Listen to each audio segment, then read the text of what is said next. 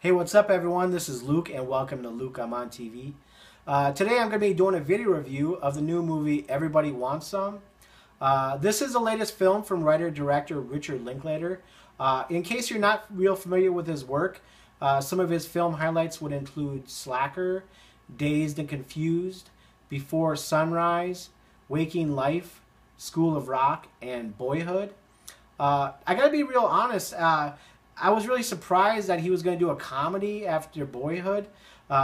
Really wasn't sure what to expect after that movie. That was kind of more of like a serious type of film, so I really wasn't sure what to expect. So when it was announced that the next movie was going to be Everybody Wants Some, and it was a comedy and also supposed to be a spiritual sequel to Dazed and Confused, I was very surprised. So then they show in the first trailer, and I got to be honest, I wasn't real impressed. The first images that we see in the trailer is just some dude driving down the highway with My Sharona by the Knack cranked. And that didn't set the tone very well, honestly. I'm not a big fan of that song. I never have been. I've always just thought it's kind of a tacky pop rock song. It just so happens to be one of those songs that always seems to pop up on those crappy 80s rock compilations and stuff. So I just wasn't a big fan of that song, and I didn't really like it being used in this trailer. So I saw that, and I didn't like that. And then I saw more of the trailer, and then I thought, well, I don't know. It looks kind of like a bad parody of Dazed Confused, to be honest with you. That was kind of like my first impression.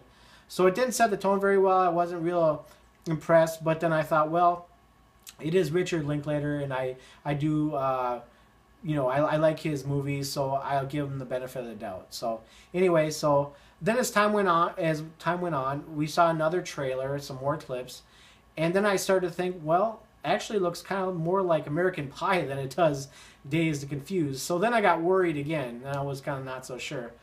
But then time went on again, and then it was shown at South by Southwest Festival. And then some of the reviews started to trickle in, and people were saying, "No, actually, it's a really good movie. Go see it. You know, don't pay attention to the trailer. It's good." So naturally, I was kind of already prepared to go see it anyway. But when I started to hear some good reviews, I thought, okay, well, I'm definitely going to go see it though. So thankfully, it was released this past weekend in Minneapolis. So me and my girlfriend went and saw it. So alas, here I am giving you a review. It is supposed to get a wider release this coming weekend on April 15th. So that's another reason I wanted to do this review. I just kind of want to get my thoughts and opinions out there. I know that there's people out there looking for reviews. So here's one of them. So what I'm going to do in this review is, first off, I'm not going to give you any spoilers. I don't want to get too much into the storyline. I don't want to wreck it for you. I want you to see this movie. So I'm not going to give any spoilers away. What I'm going to do is I'm going to compare it to Dazed Confused a little bit, since that's what it's been compared to. It's supposed to be the spiritual sequel. I'll make a few criticisms here and there, and then eventually I'll give you my final word on the film, what I thought. So just I'll start up by recapping Dazed and Confused. Dazed and Confused takes place in one day, which is the last day of high school and junior high in 1976. There's two main characters. There's Mitch Kramer, who him and his buddies are about to graduate from junior high, and they're going to be freshmen in high school the following fall.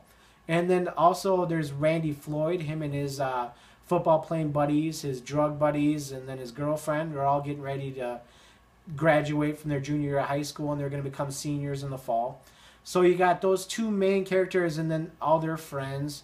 And then there's also a few other surrounding characters, kind of a mishmash of different people, different personalities. So I gotta say right away, that's one of my favorite things that I liked about Dazed Confused, is that you get a lot of different personalities in the movie. You get a lot of different characters. So you see all these people in school, and then you see them after school. And then after school, you see them all kind of trickle out into the streets, and the camera kind of seems to follow them all around, where you kind of see what they're doing after school, getting into mischief, or, getting ready to go out that night, or whatever they're getting ready to do. So it's really cool that you get a lot of different variety of people in the movie. It took place in 1976, so you're getting a pretty good feel of the 70s at that point. With that being said, there was also a really great soundtrack in Dazed Confused. I really liked the soundtrack. Had a great rockin' soundtrack. I bought both of the CDs that were released for that movie. Really great soundtrack. Also, the cars were really great. A lot of cool muscle cars in that movie. You had a lot of Chevelles and Barracudas and El Caminos and all that stuff. So a lot of really cool cars.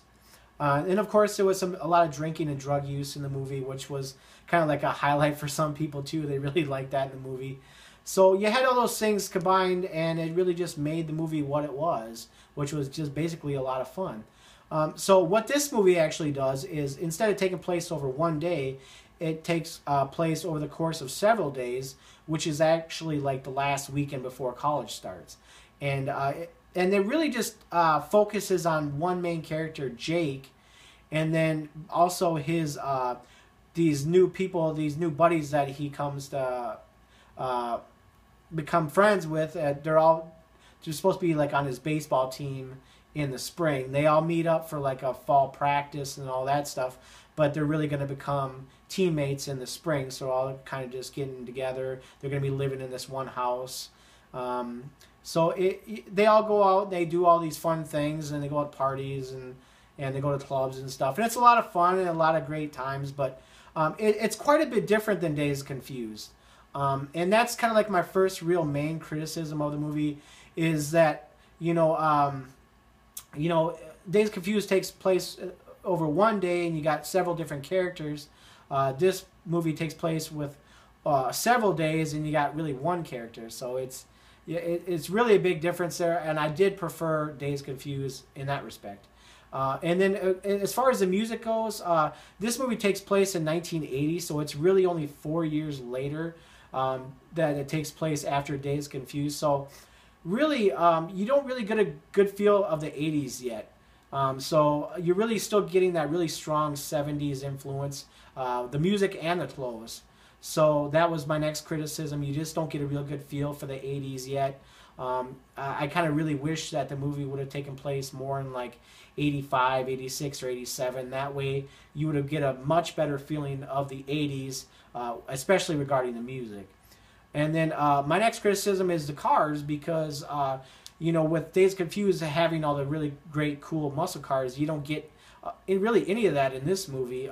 Jake, the main character, has a really cool car, but you don't see much of it in the movie, and then you don't see anybody else really driving any really cool cars either. So you really lose that from the movie too. So that doesn't compare in that respect either.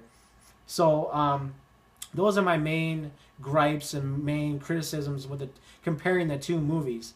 Now, what I did like about this movie is really the characters. I really like the characters. I thought that they're all pretty different from one another, very funny. That was another thing. I thought this movie was very funny. I actually found myself I think I had a smile throughout most of the movie, which was kind of rare for me. I really enjoyed watching this movie. I thought it was a lot of fun. And a lot of good humor. There were some memorable quotes, but not quite as memorable as the ones in Dazed Confused. But it was very fun movie to watch. I enjoyed it. So that's what I really gotta say. I really liked the casting was good. Regarding the characters, I liked the characters in the movie, and I thought the casting was good.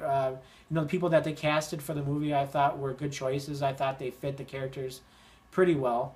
So yeah, that was definitely a plus. And but really, I gotta say, some of the criticisms do seem to kind of outweigh the movie a little bit. I kind of, going into the movie, I was kind of already setting myself up to be kind of disappointed. I knew kind of right away that it wasn't going to quite live up to Dazed Confused.